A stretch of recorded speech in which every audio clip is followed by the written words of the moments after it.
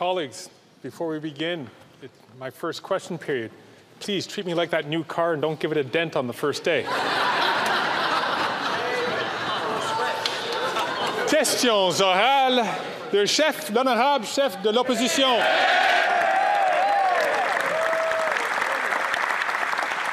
We'll keep the car on the right side of the road, Mr. Speaker.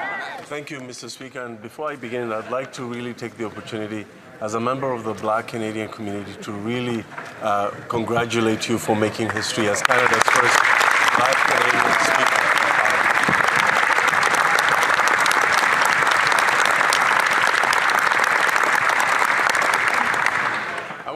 And that brings to a close oral questions today.